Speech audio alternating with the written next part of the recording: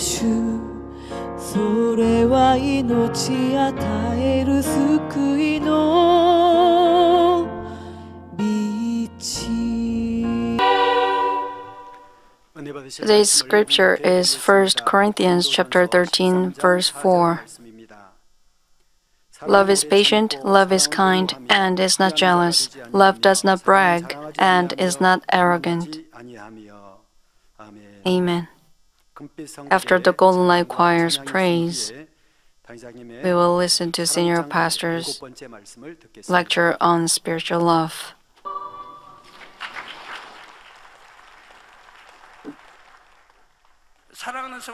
Brothers and sisters, this is the 7th session of the lectures on spiritual love. In the previous sessions, you heard the significance of love in our believing lives and why love is the greatest. From today, I will explain about the concept of love, that is, the general idea of what love is. Of course, it is spiritual love that you eagerly long to accomplish. Many people in the world want to have true love, but fail to experience the joy of true love because they do not know what the true love is like. Some people doubt the existence of true love, so they do not accept the grace of salvation that our Lord has given to us. Rather, some people persecute those who preach the gospel. These things prove that now is the end time and true love is hardly found anywhere. But you have learned about true love, namely spiritual love, through the Word of God, who is love itself.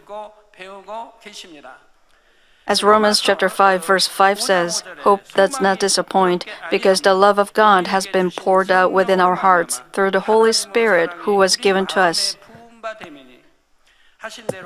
You can feel the love of God through the Holy Spirit dwelling within you.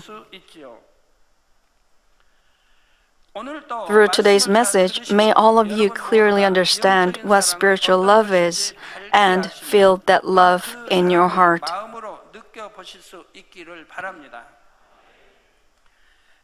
In the name of our Lord Jesus Christ, I pray that you may determine to achieve this spiritual love and accomplish it in your heart quickly, so that those who are thirsty for true love feel spiritual love through you.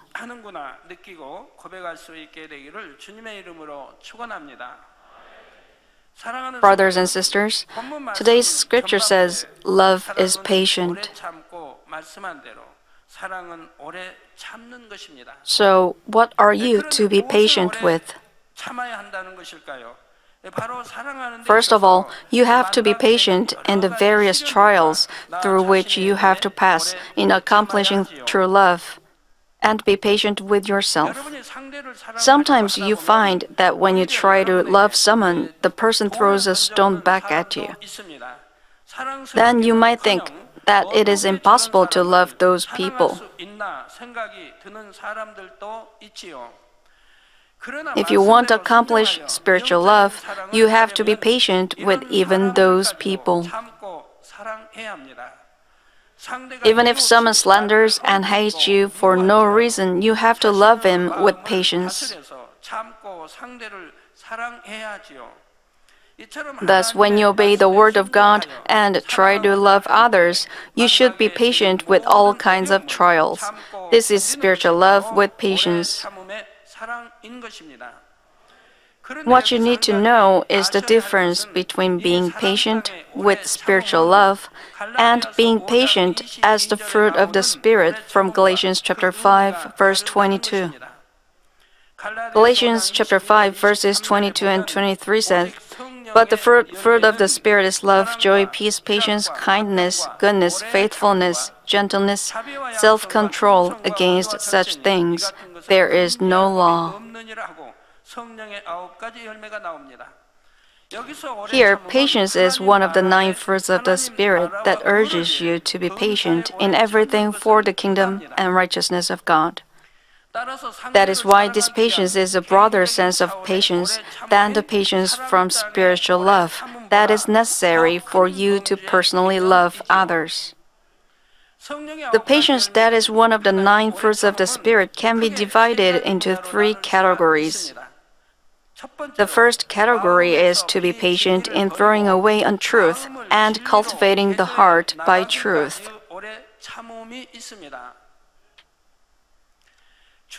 How patient you have to be to throw away the entire untruth you have stored until you meet the Lord.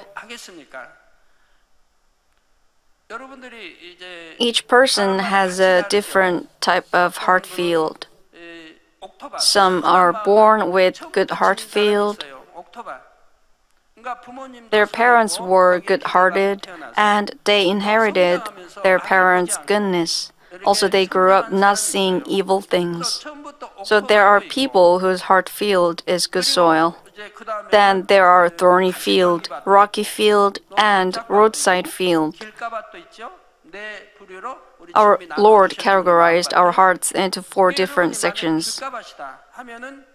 If one has roadside heart field, no matter how many times he hears the truth, he cannot take in the truth. He does not change, so it's difficult for him to receive salvation. Among the 12 disciples of the Lord, Judas Iscariot didn't change his heart, even if he saw the works of God. Eventually, he sold his teacher at a small amount of money. His heart was like roadside, and he didn't change, even though he saw many signs, wonders, and the power of God. There is a heart field with which one can never achieve a heart of spirit, but only stay in the flesh. It's rare, though. Rocky field can change into a better type of field. If one listens to the word of God, tries to change, endures, and resists against sins to the point of shedding blood, furthermore, he can have good heart field. You must change your heart field to good soil. If you have good soil, you can accept the truth, saying only yes and amen. If someone whose heart field is good soil accepts the Lord, he says only yes and amen. Therefore, the person can achieve a heart of spirit and whole spirit quickly. I can rarely see good soil among you, even if one has lived in the untruth. Since he has good heart field, he can throw away all the evil from the moment he hears the truth. He will do what he is told to do. He will not do what he is told not to do. He will keep what he is told to keep, and he will throw away what he is told to throw away. He is the person who can enter spirit and whole spirit quickly. So until you change into the heart of good soil, you have to be patient and march on. The second category is to be patient in understanding others who are different from you, seeking their benefit, and living at peace with them.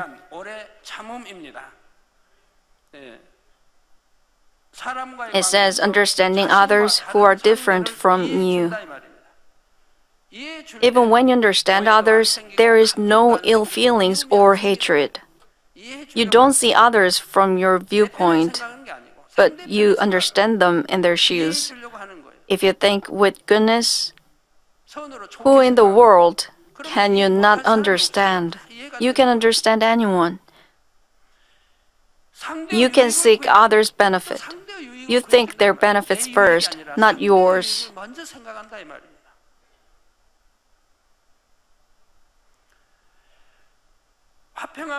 This is the patience to accomplish peace.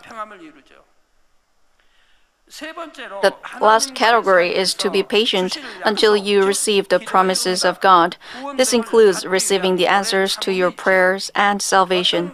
You have to patiently wait without wavering until you receive His answers. Patience from the chapter on love explains that you should love others, so it is included in the patience that is one of the fruits of the Holy Spirit. Some verses seem to have the same meanings, but those meanings can be interpreted differently by the inspiration of the Holy Spirit. If you understand this difference and properly apply this to each situation, you can gain greater benefits in your believing life. There is a phrase in the beginning in the book of Genesis chapter 1 as well as John chapter 1, but I said they have different meanings. In the beginning of Genesis is the time when Father God created the heavens and the earth, but in the beginning of the first chapter of John is the time before everything was created.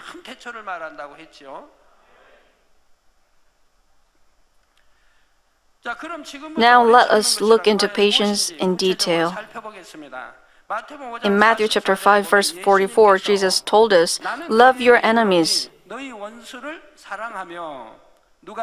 Who said this? Our Lord said so. Love your enemy and pray for those who persecute you.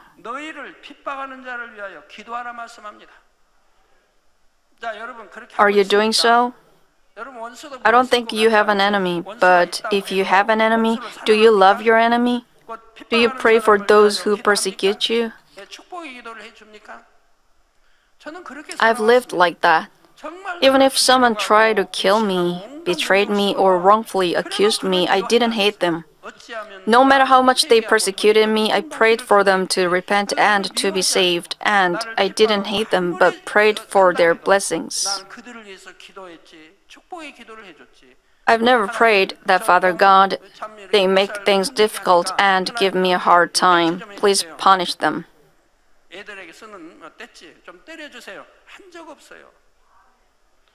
I've always prayed for them from the heart. You must have that kind of love, and you must become like that. Then you can make peace with everyone and achieve a heart of spirit and whole spirit. Who is your enemy? The lexical meaning of enemy is a person who is actively opposed or is hostile to someone or something. Can you love your enemy? Can you pray for those who unreasonably hurl curses at you and persecute you because you preach the gospel? Our Lord Jesus came down to the earth for sinners, and He told us to love our enemies and pray for those who persecute us. I thank those who keep saying Amen. Who is the enemy of Jesus? The enemy is the evil forces of darkness and sinners who obey them. In that sense, you used to be the enemy of Jesus before you accepted Him as the Savior. Since Adam sinned, all men have been obedient to the enemy devil. By committing sins, we became the children of the devil, and we continued to sin, which was against the will of God. Jesus came down to the earth to save mankind. But what did they do?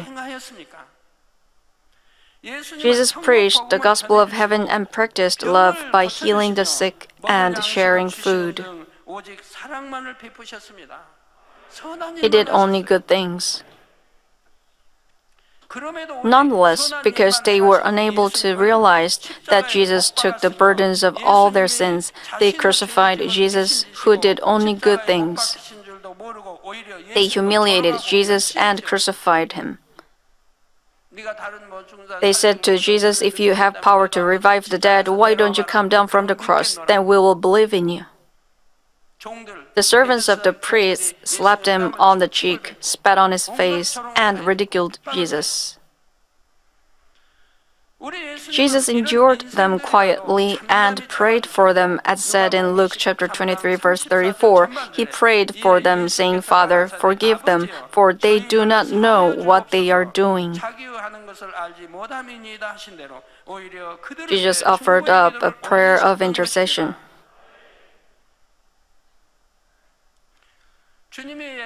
When the Lord entered Jerusalem, they shouted Hosanna, took off their coats, and spread it on the road.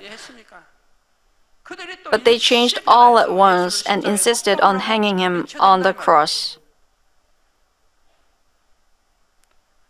Nevertheless, our Lord prayed to Father God to forgive them. Our Lord Jesus was long patient with mankind, who was the enemy of God, and He loved us. Eventually, what happened? Anyone who believes in Jesus as the Savior and accepts Him is released from the slavery of the devil and becomes children of God. Thus, the power of the love with patience is so great. Then how patient are you? Are you patient with those who slander you and love them? Or are you having difficulty in being patient with your wife, husband, children, and brothers and sisters in Christ? When I heard that some siblings argued over money and became enemies, although they say they are believers, I felt so sorry.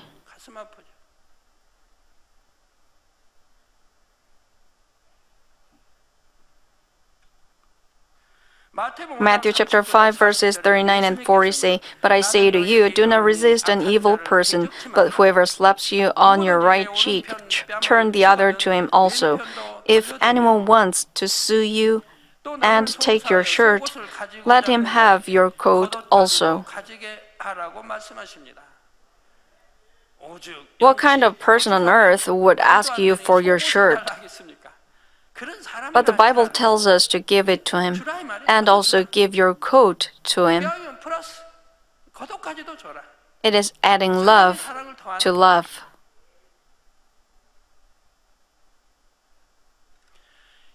These days, many people easily sue others when other people cause even the slightest harm or loss to them.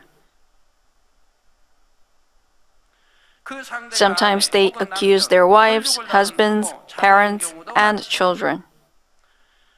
If they are patient and stay silent, they may be considered as fools by the people around them.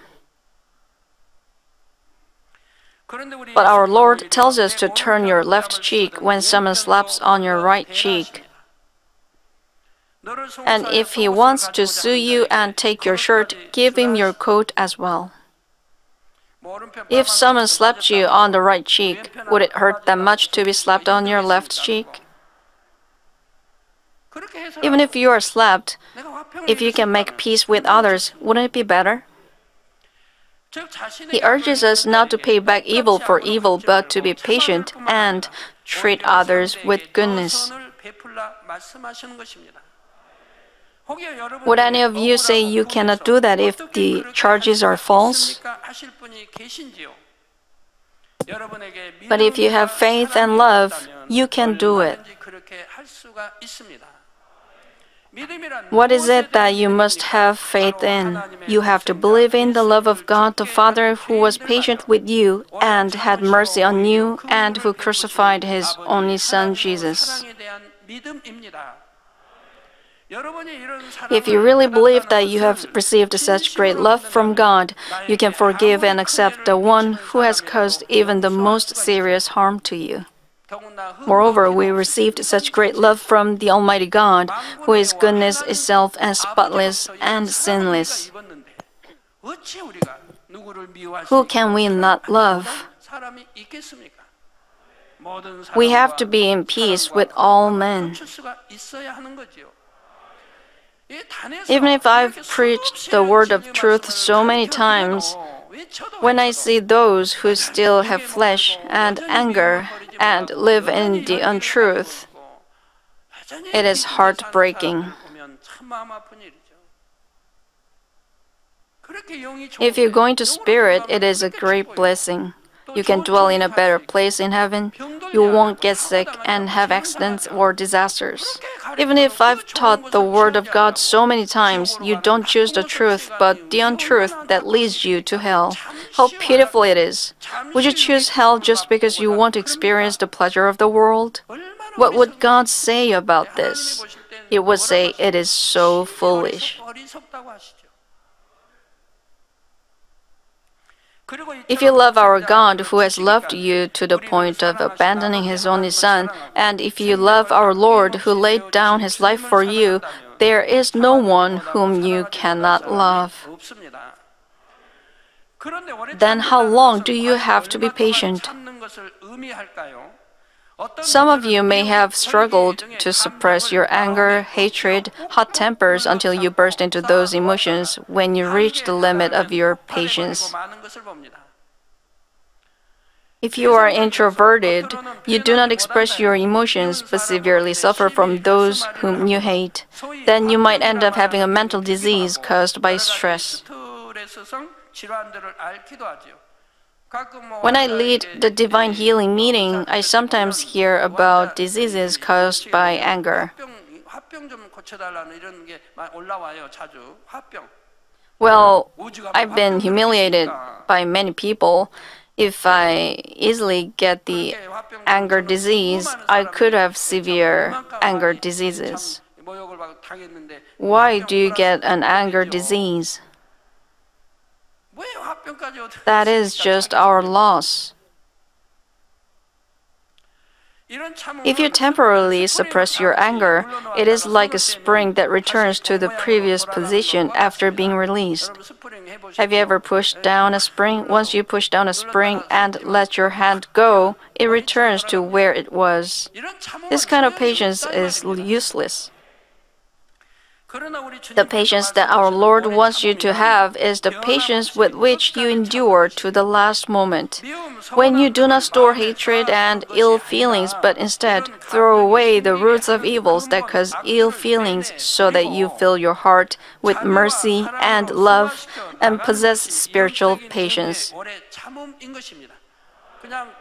What I want to say is not just to suppress the untruthful attributes. It's the patience that is needed for you to cast them off. Then you don't need to be patient at all. If you have completely cast off all kinds of untruthful attributes and fill your heart with spiritual love alone by accomplishing a heart of spirit, it will never be hard to love your enemies. On the contrary, if your heart is filled with untruthful attributes such as hatred, dissension, envy, and jealousy, you will see only weak points of others and hate them. It is just like everything you see looks dark when you wear black glasses. Blue glasses make everything you see look blue. What about white glasses? Then things will look white when you wear white glasses. Everything you see looks white when your heart is white, and everything you see looks black when your heart is black. Everything you see looks good when your heart is good. If you are good at telling lies, you think others lie too. But if your heart is full of love, even the one whom you cannot understand at all looks lovely to you. No matter what kind of weak points he has, you will not dislike him. Even if he practices evil to you, there is no hatred against him within you. This spiritual patience is found in the heart of the Lord, who does not break off a battered reed and will not put out a smoldering wick. This heart of patience is also found in Stephen, who prayed, "Lord, do not hold this sin against them," for those who were stoning him to death, because he was preaching the gospel.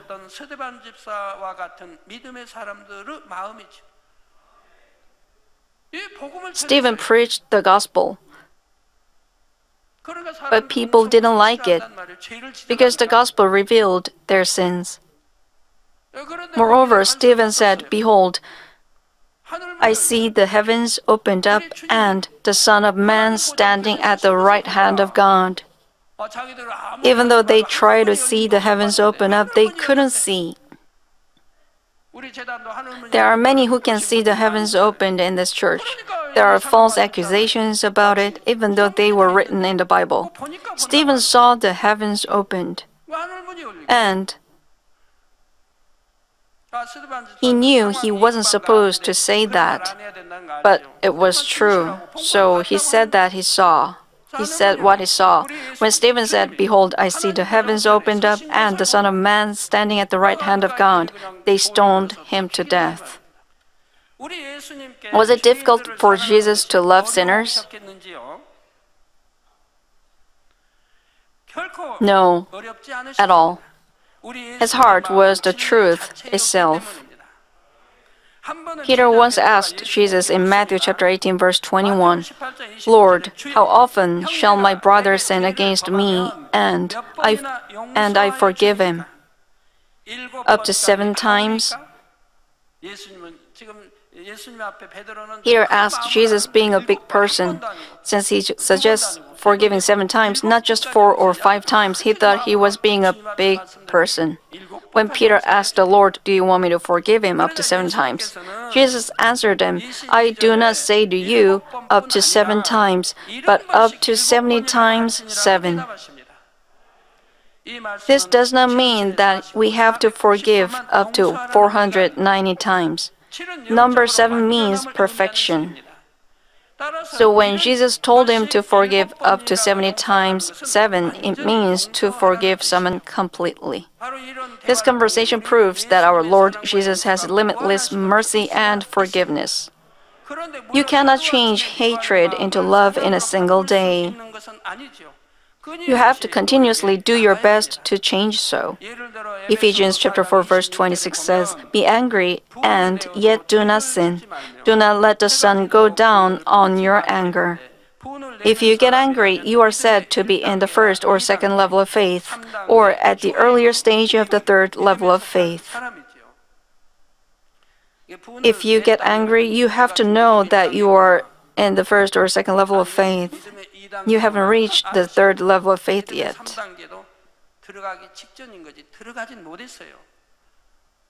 Some elders get angry at something that looks like a small thing to me.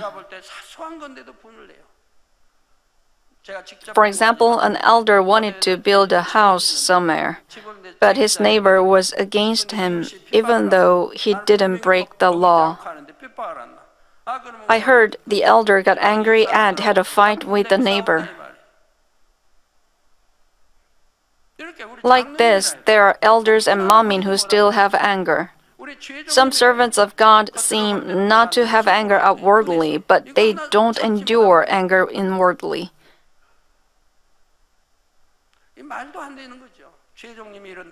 A servant of God who teaches the Word of God should not be like this. Please, elders, do not get angry. Even though your opinions are not agreeable with each other, even in God's work, do not be angry. Do not burst out into anger. If you don't get angry, your hands are supposed to be still. But when you get angry, your hands go up during conversation. It doesn't mean hitting, but your hands and fingers move around. When you become angrier, both hands go up. Then both hands are shaken, and your body starts to shake. It shows that you are enduring anger. If you think this applies to you, just bear it in mind and throw it away. Pull the anger out. Only when you achieve sanctification, you can receive blessings. No matter how much you sow, God waits for the right time. When you really cast off untruth and go into spirit, God gives you blessings. If you truly love God, you have to throw away all untruthful attributes and go into spirit. Then all things that you sowed will be brought as 30, 60, and 100-fold blessings.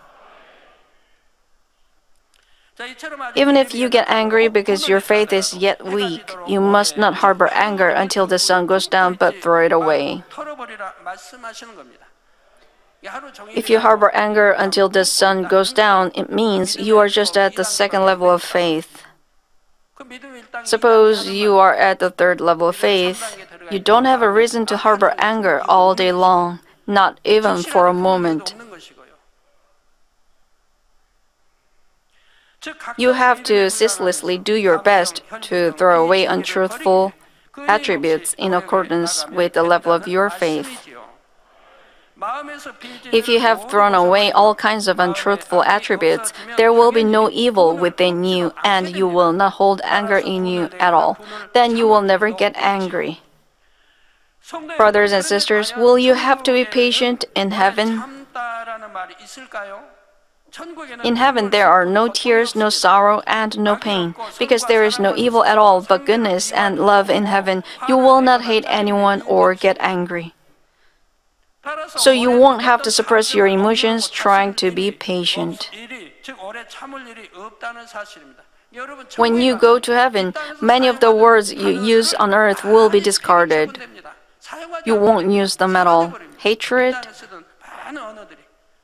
You don't use such a word because no one hates other people, because we don't need to endure. The words like jealousy and envy will disappear, and other fleshly words will disappear too. Why? In heaven, no one will envy, and no one will be jealous. For these reasons, many words used on earth will be discarded when we go to heaven. We wouldn't be using them. Our God doesn't have to be patient with anything because He is love itself. The reason that the Bible says that love is patient is because, as men, we have a soul and mental frameworks, so God wants to help us understand. So the more goodness one has, the fewer things he has to be patient with. What about you? You've got only a few to be patient with now. As much as you accomplish spiritual love, you can easily endure those who have weaknesses and peacefully wait for them to change. If you still have to be patient with someone, please hold fast the words of truth and rely on the love of God so that you can endure and overcome everything. Then your heart will be filtered through the truth and you can grow in spiritual love. The sinful natures hidden within your heart can be thrown away only when you pray fervently, filled with the Spirit. At the same time, you have to endeavor to look at the person whom you once hated with the eyes of love. Through this process, hatred will disappear and you will come to love him. You will feel so happy as if you are in heaven. Jesus said in the second half of Luke chapter 17, verse 21, "For, behold, the kingdom of God is in your midst." People say it feels like they are in heaven when they are so happy. Similarly, the kingdom of heaven being in your midst refers to you having cast off all untruthful attributes and filled with truth and love. Then you don't have to be patient, since you are always happy and joyful because you love everyone around you. Evil collapses before goodness. Most evil men are touched by goodness. There is a son whose father is very rich, but his father didn't want to financially help his son.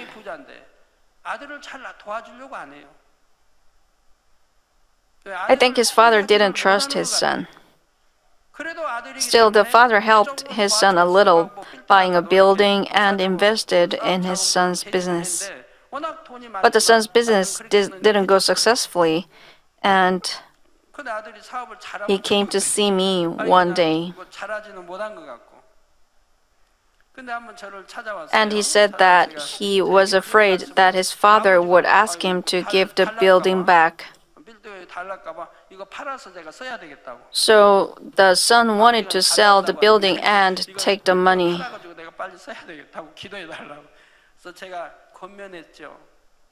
He requested me to pray so that he could sell the building. I advised him to give the building back to his father if he wanted. Even if your father gave it to you, if he wants, just give him back. Then your father will be touched and think, "Oh, I didn't trust him before, but I was wrong.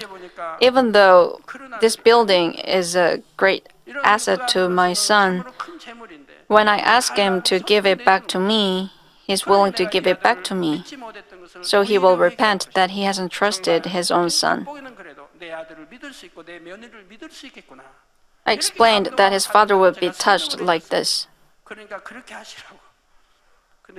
I didn't ask the son how he did, but I don't think he followed my advice. If he had, he would have received lots of blessings because God saw his goodness. His business would have gone well too. When we choose goodness, God will help us.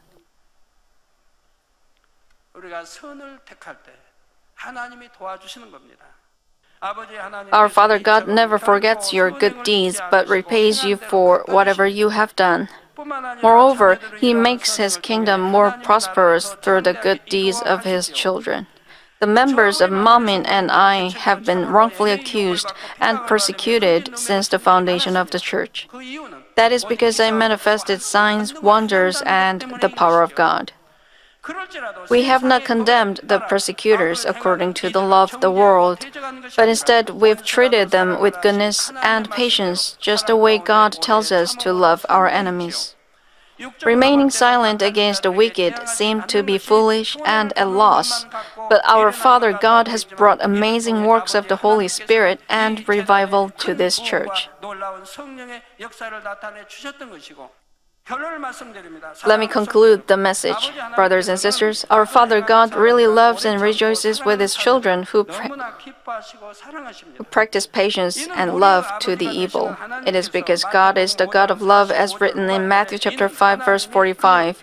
He causes His sun to rise on the evil and the good, and sends rain on the righteous and the unrighteous. God hopes that even the wicked will change, and He sends the wicked both sunshine and rain as well. He is the God of mercy and unfailing love. If you repay evil for evil, you are found to be wicked, as said in Psalm chapter 37, verse 8. Cease from anger and forsake wrath. Do not fret, it leads only to evil doing. So you don't have to complain. It will make you an evil person. Verse 9, for evildoers will be cut off, but those who wait for the Lord, they will inherit the land.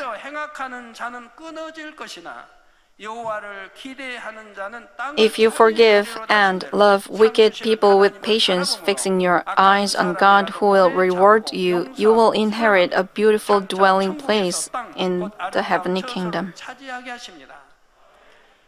Therefore, I pray that all of you make this message your hope and fill your heart with spiritual love. May many souls who do not believe in and know true love come to feel the love of our Father God and return to the bosom of our Lord. In the name of the Lord Jesus Christ, I pray. Let us pray thinking over the message. 할렐루야. 사랑의 하나님 아버지 감사합니다. 오늘도 우리에게 아버지 사랑장의 귀한 말씀, 오래 참음에 대해서 이렇게 말씀해 주셨습니다. 아버지 하나님, 정녕 우리가 변화되기 위해서 아버지 하나님 오래 참게 해 주옵소서. 아버지 하나님 모든 것에 또한 우리가 서로 사랑하고 화평을 이루기 위해서 정녕 오래 참을 수 있는 우리가 되기를 원합니다. 아버지 하나님 응답받고 우리가 또 축복받으며 이와 같이 아버지 모든 것을 이루기 위해서 또 오래 참을 수 있는 우리 모든 성도님들이 다 될 수 있도록 축복해 주옵소서. 감사드립니다. 예수 그리스도 이름으로 기도하옵나이다. 아멘. 涙の中おらる主愛の主それは命与える救いの